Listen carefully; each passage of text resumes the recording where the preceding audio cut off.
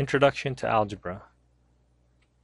In this lesson, we'll be looking at these objectives. We're going to define variables and expressions. We're going to translate from mathematical expressions to English. We're going to translate from English back to mathematical expressions. And we're going to take our mathematical expressions and evaluate them for a given value. What is algebra and why is it important? It turns out that in a lot of life models we have mathematical expressions that help us model real life situations, and in most of those cases the values that we would be using vary, and because of these varying values we replace the numbers with variables. And whereas we see 4 plus 3 in arithmetic, we would be looking at possibly x plus y in algebra, where we have variables representing unknown values or varying values. Here are the definitions. We have a variable is a letter or symbol that represents an unknown number. And our other important definition is an algebraic expression or mathematical expression. And that is a mathematical statement that may use numbers and at least one variable. And it would combine these numbers and variables using our basic orders or our basic operations like addition, subtraction, multiplication, division, exponents, and etc. We want to be able to translate from English to math and math to English, and here are some translation words to look out for. When we see an addition, x plus 4, we can look at that as it's written, a number plus 4, or a number increased by 4. The word sum is the result of adding two numbers, so we can say the sum of a number and 4. We can also say a few others like 4 more than a number or 4 added to a number. When we have n minus 3, we can look at that in words as n minus 3, or a number decreased by 3, or the difference between a number and 3. If you remember, the result of a subtraction is the difference. We can also say 3 less than a number, or 3 subtracted from a number. The other operations are multiplication and division. With multiplication, we can say 3/4 times a number. The result of multiplication is a product, so we can say the product of 3/4 and a number.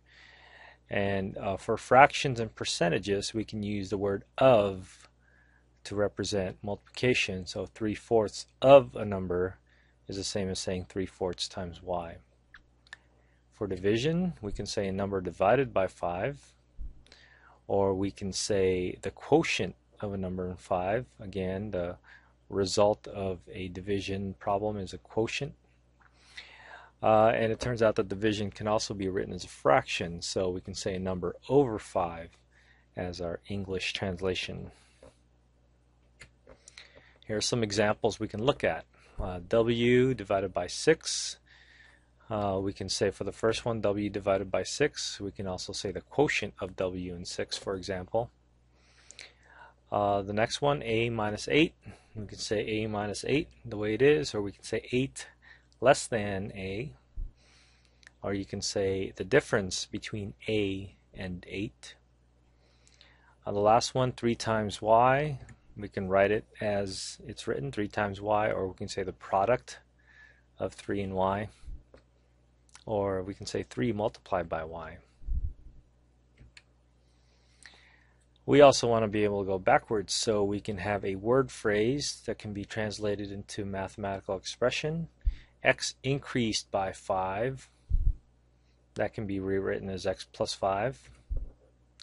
The quotient of 2 and r can be rewritten as 2 divided by r. The product of 7 and y can be written as 7 times y, or 7y.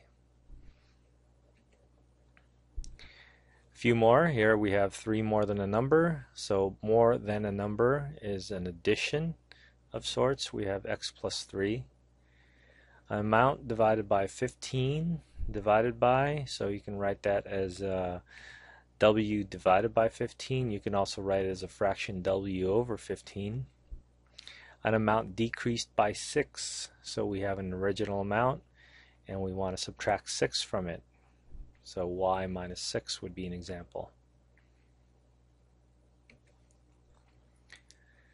Our last objective is to evaluate algebraic expressions, and we have algebraic expressions with variables.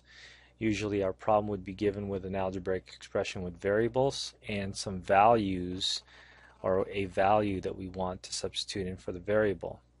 So how do we evaluate an algebraic expression? We substitute the given value for each variable and we carry out the computation. So if our expression looks like w plus 7 and w is given to be 8, we would have 8 plus 7, and that simplifies to 15. Our next example, 15 minus y. If y was equal to 3.21, we would write 15 minus y, which is 3.21, and 15 minus 3.21 is 11.79. And finally, we have q divided by 6. If your q was equal to 3.6, you would write 3.6 divided by 6, and that simplifies to 0.6.